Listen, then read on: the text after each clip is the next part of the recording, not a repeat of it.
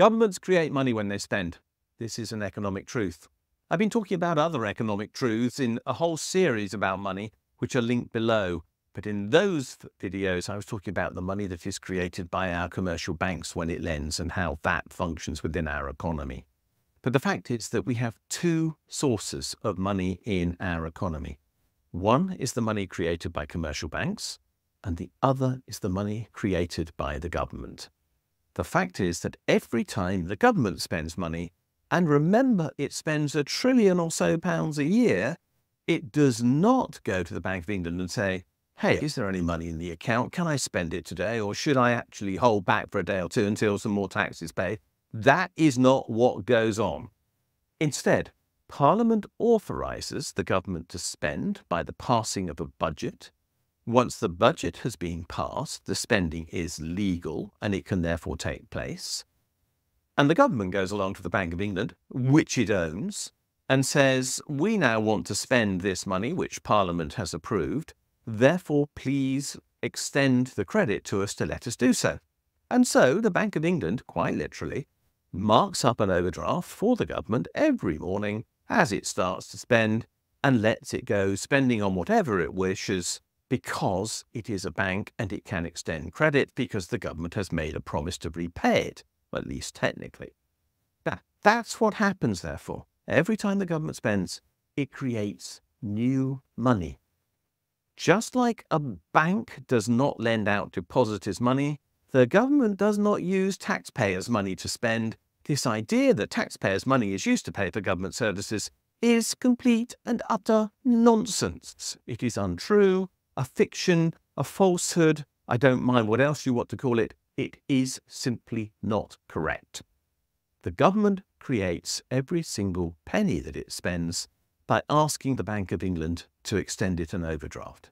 Now, it is entirely true that every day tax will come into the government. That is a fact.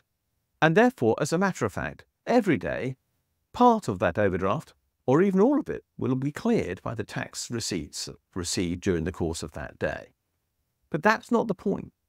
When the government spends, it creates new money, and the receipt of the tax clears the overdraft. It doesn't fund the expenditure. Now, unless this is understood, you don't understand how government finances work. Because anybody who thinks that the government is funded by taxpayer money is wrong. There is no such thing as taxpayer money.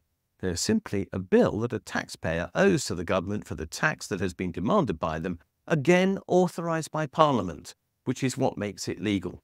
Without an authorisation from Parliament, taxation is most definitely not legal. So, you have to remember this fact. The government spends and then it taxes. The tax that is charged to cancel the overdraft that is created by the government at the Bank of England as a result of its spending is charged quite deliberately to cancel that overdraft. It literally takes the money created by government spending out of circulation again. This is therefore exactly akin to the way in which a commercial bank works. A commercial bank lends money to somebody, and then the loan it has made is repaid, and the new money that was created by the loan is cancelled, destroyed, it's gone forever. The government creates a loan with the Bank of England by its spending, and then it taxes, and when the tax comes in, that tax cancels, destroys in the same process that money that was created to fund the government spending. So, the government always creates new money by its spending, and tax never funds government spending. Instead, what tax does is cancel the impact of the money creation by the government. And of course it has to, because if you spent £1 trillion a year and didn't tax, we would have inflation that would go through the roof. But the reality is that we don't have inflation that goes through the roof. We never have had in this country. We've had some sort of high inflation every now and again, but nothing very serious. And the truth is that is because we have an extremely effective operating tax system which claws money back from the economy, which is what its job is. That is the primary role of taxation. Unless you understand this cycle, which is that the government creates money to spend and then taxes it to cancel the impact of that spending of new money on inflation, you don't get how the government's finances work. It is the most fundamental thing you have to understand. And it's difficult because it's the other way round, like so many economic truths, from what you really think, because it's the opposite of what a household does.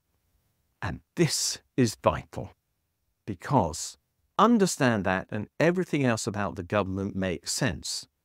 And you also understand that most of what is said about the government is complete nonsense.